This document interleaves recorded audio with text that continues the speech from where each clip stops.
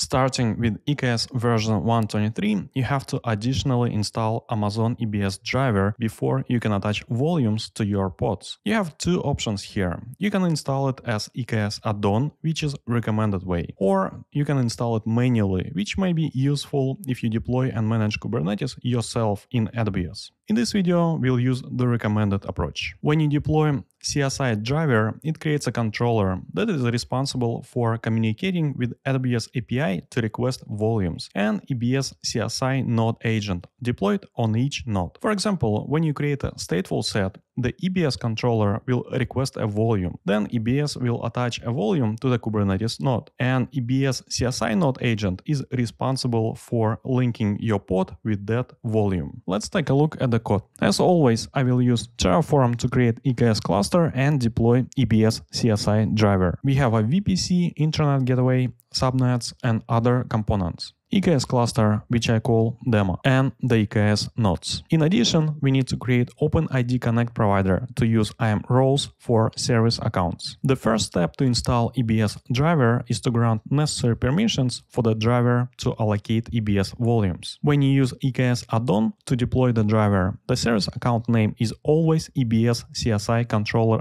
SA, and it will be deployed in the kube system namespace. This policy only allows pods with this service account to use granted permissions. Now let's create the empty IAM role and use that trust relationship policy. For the first example, we will only grant permissions to the EBS by attaching Amazon EBS CSI driver policy to our role. In the second part, in case you use your own AWS KMS key to encrypt EBS volumes, we'll add additional policy. Now, when you use Terraform to install EKS add-ons, you need to use a special Terraform resource. Here you specify EKS cluster and the desired version of the add-on. Keep in mind that you would need to upgrade those add-ons yourself. EKS won't do that for you, but it's easy as update the version and apply Terraform. Also, we need to associate IAM role that we just created with the Kubernetes service account that the EBS driver will use in the pod. In case you're wondering how to find available versions for the EBS driver, you can run EKS describe add-on version and specify the add-on that you want to install. Here you can see available version. Now let's initialize and apply Terraform.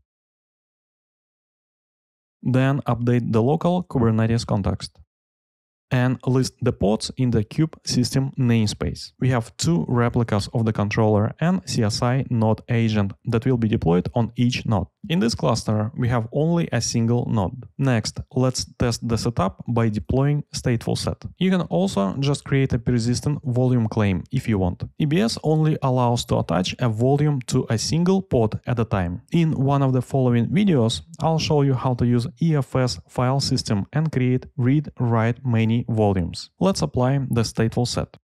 Now you can see that the pod is running, which means that the volume was successfully allocated. You can also get a PVC. In case of the error, you'll see pending, but here we have a bound state. To debug, you can describe the PVC and find necessary error messages if you have any issues. Let's clean up before the second example. Let's delete the stateful set as well as manually delete the PVC object. The following example covers the use case when you use your own symmetric KMS key to encrypt data at rest. I already created a key. I didn't grant permissions to use this key to anyone just yet. Now to enable EBS volume encryption, go to EC2 dashboard and click EBS encryption. Let's enable it and select our KMS key.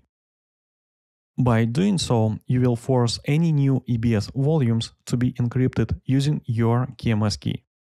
To grant additional permissions, let's go back to Terraform. This is additional policy, but you must replace the KMS key IRN with yours. The first is the policy, and the second Terraform resource is to attach that policy to the EBS driver's IAM role. Now we can apply the Terraform again. Let's again create the same stateful set. It's running, which means it also got a requested EBS volume, and we have the persistent volume claim.